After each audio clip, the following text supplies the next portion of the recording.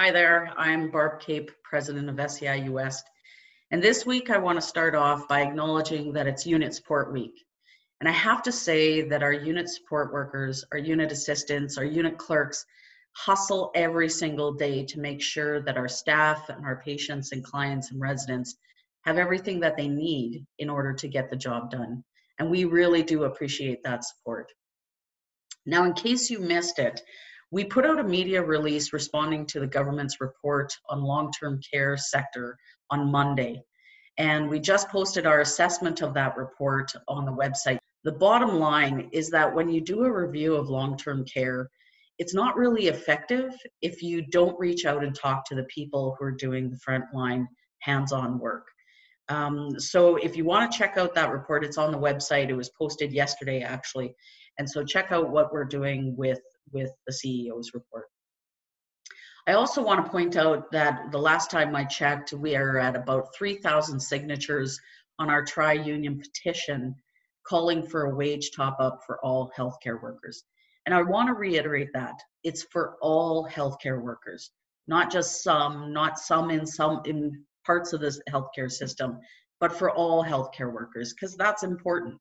It's a recognition of the tireless efforts that our members have made and all healthcare members have made since the beginning of this pandemic. We are the reason that the curve has been flattened. So if you have a moment, go and check out the website, add your name to that petition, and get your family and friends to do so as well. Now, for those of you looking for an update on SEIU bargaining, frankly, so are we. While the Minister of Health has said that SEIU is open to bargaining, our experience with them confirms that the government really hasn't done enough to change the mandate. They remain focused that this is all that they have, and they don't understand that this is bargaining and that mandate was rejected. So let's get back to the table and let's get busy. Now, you can find a copy of the letter that we sent to the Premier last week on the bargaining page of our website. Coming up next week, our leaders will be heading to the legislature to take a message to government and the opposition critics at the legislature next Tuesday. And we've tried many ways to communicate, and this action is an alternate way to raise the issue of the importance of healthcare workers getting a fair collective agreement. And we're hoping that this is going to be effective, and we continue to work on the essential services preparation pieces. And we're looking for members to also commit to joining information pickets in all of our communities across the province so that we can have a virtual rally.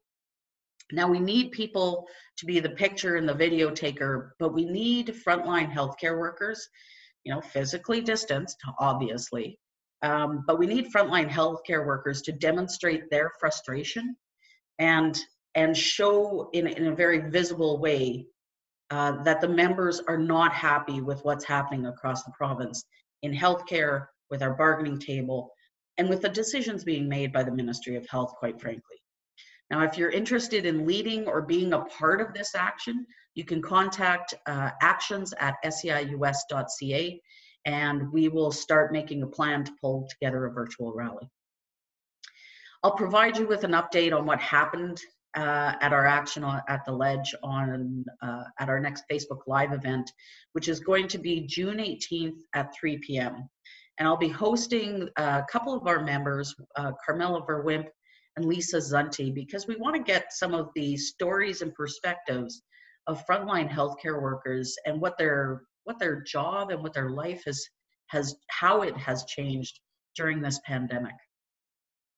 And for those members who are really super excited about schools reopening in the fall, we need to remember the protocols and safety that need to be in place in order to keep the students and our staff safe. And we've been talking with our member leaders, the school divisions, and with the Saskatchewan School Board Association about how to do just that. So stay tuned for further updates. It's Friday, folks. It's the weekend. I hope you're staying safe. I hope you're getting some rest. Wash your hands. Stay away from folks.